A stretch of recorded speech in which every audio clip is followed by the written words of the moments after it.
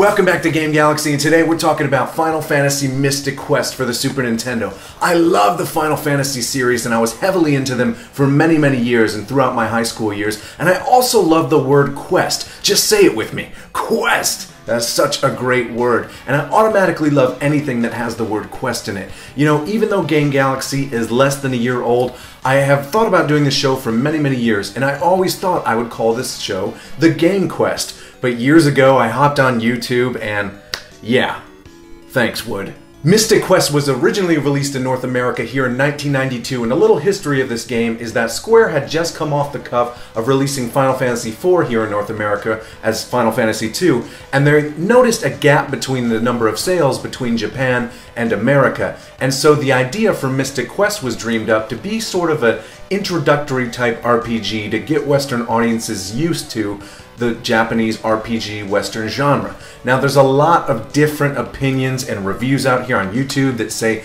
this game is ridiculously easy and mundane and not that great, but I'm here to tell you that I absolutely love this game, and it is such a nostalgic and blissful quest. Right off the bat, you're thrown into an earthquake with a mountain collapsing and being guided by an old man riding a cloud. He tells you that the world is in crisis, and like a lot of Final Fantasy stories, the four crystals need to be reclaimed from the forces of evil to save the world, and you are the hero of legend. Immediately, you're thrown into your first battle, and it takes place from the point of view from behind your character, much like the Phantasy Star series. I really like how big all the enemy sprites are. When an enemy's damaged and close to being defeated, their sprite will change and show them in a hurt state or position, and it gives a really dynamic feeling to the battles. You'll notice in this first battle, your health bar is literally displayed as a graphic as opposed to the fraction numbers, but you can change this in the settings, so I suggest you do that because that's a better way to keep track of your health. This is definitely a beginner's role-playing game, but that is by no means a bad thing at all. This game is extremely accessible for someone of a younger age or anyone looking to be introduced to the role-playing genre. The overworld map works much like Super Mario World, where you move between designated points of interest as opposed to free-roaming exploration.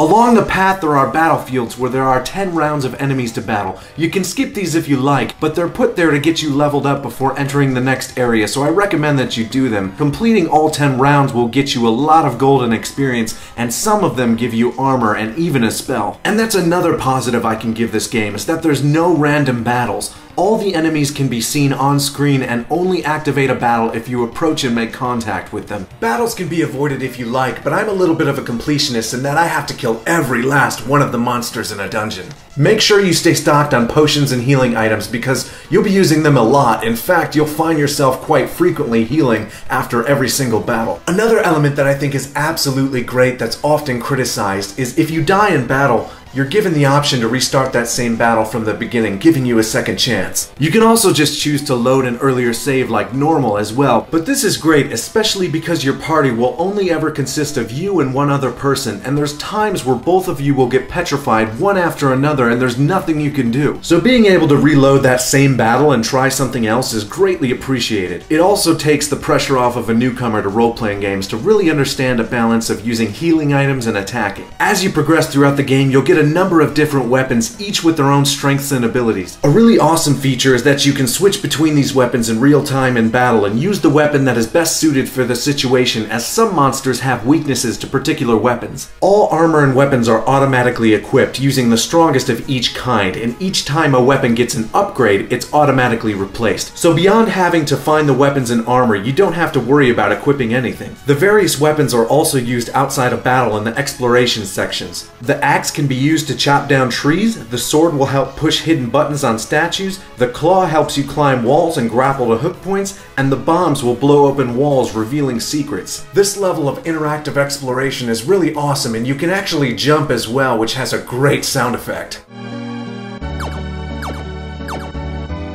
During your quest, various characters will join you, and you can choose to have them fight automatically by themselves or control them manually. Obviously, you should choose to control them manually, but the option to have them make their own decisions is there. NPCs don't earn experience or items, so you don't have to worry about dealing with their equipment. You can also save anywhere you like and at any time, even inside of dungeons, and that's awesome compared to the usual save spots you have in other Final Fantasy games. The main bosses that guard each crystal are very fun and diverse, as well as giving you quite a variety of of locations to explore, such as a desert, an ice pyramid, and a volcano. What's really great is when you recover a crystal, it sets things right and the nearby town will transform. For example, until you retrieve the ice crystal, the town of Aquaria is a frozen tundra, as is the surrounding land, and poor Grandma is sick in bed. But once you defeat the fiend and restore the crystal, the land is green and plentiful, and Aquaria transforms into a beautiful town, and Grandma feels great again.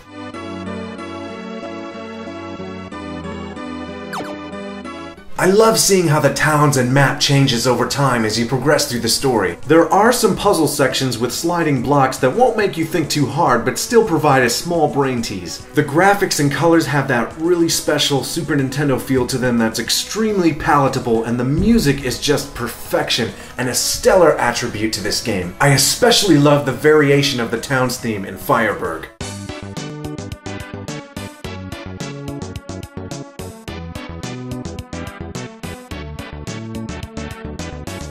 All in all, I don't understand the negativity people give this game, as it's a very cute, easygoing RPG that's enjoyable if you're craving a simple adventure wrapped in a bow of nostalgia and simpler times.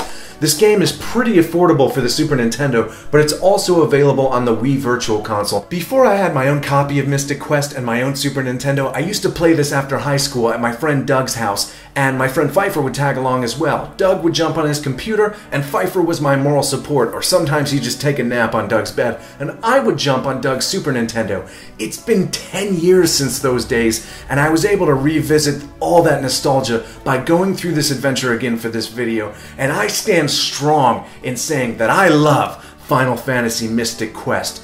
So thank you very much for watching. Be sure to subscribe so you don't miss any videos in the future, and may you be blessed as you embark on your own Mystic Quest.